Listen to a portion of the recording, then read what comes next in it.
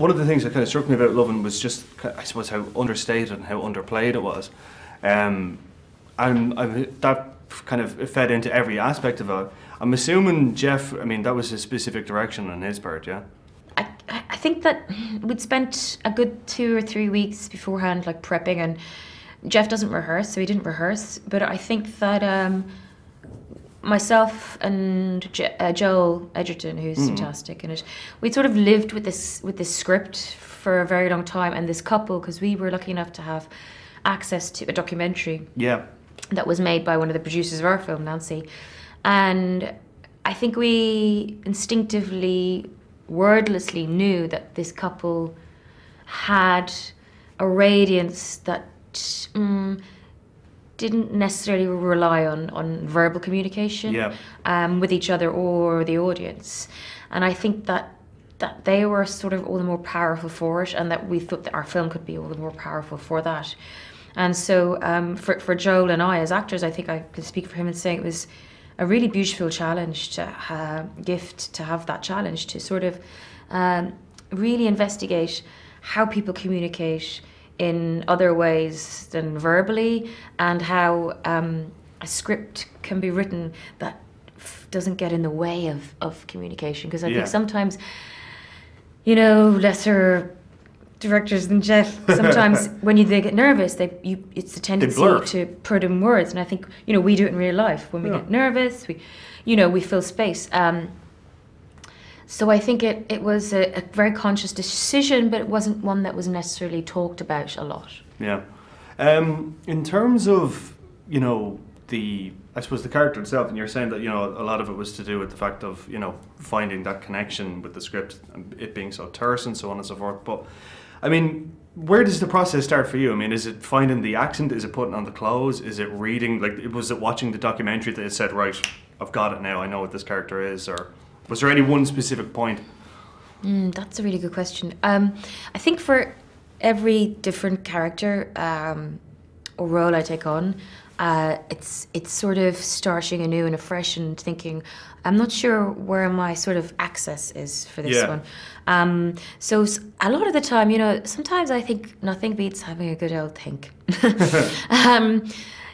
And it's sort of a meditation on them, and seeing, you know, is this a physical way in, or initially, or is it like something else? And, you know, obviously it's sort of this lovely mixture of everything. But for Mildred, it was very much having access to the documentary footage, studying her physically and the accent, and seeing, like, in front of the makeup mirror, seeing that person, you become that person. It gives you confidence. But I think what we really wanted to do was absorb their spirits, really, essentially. But I think that I'm not sure in what kind of stage that happened.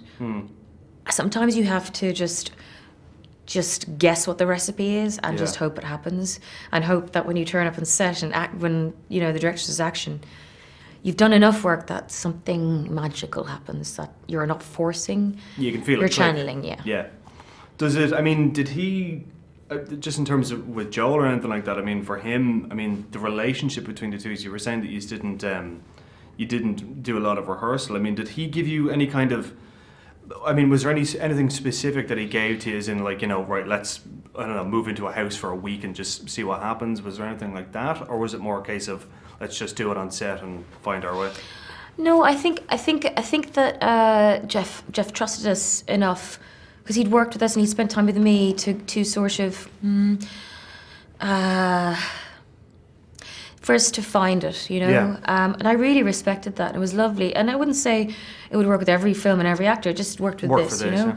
And the thing about Jeff, he's a very kind, caring director, and working with Joel, he's such a lovely human being and a very supportive actor. And I think I could speak for both of us. We knew that we were doing something very special and playing two very, very, very special people. And so I think we just innately knew that we were going to support one another throughout this, and I think that's what they did. Yeah, that was it. Do you know that it what was I mean? understated and just Okay, right. I'm going to put you on the spot. Top 5 favorite films. Okay, I did say I was going to do this. This does change because sometimes you're thinking like, no, that's moved Dad. So I have Do the Right Thing, Spike Lee, Lion, Maciej Kosiewicz, All About Eve. Yeah.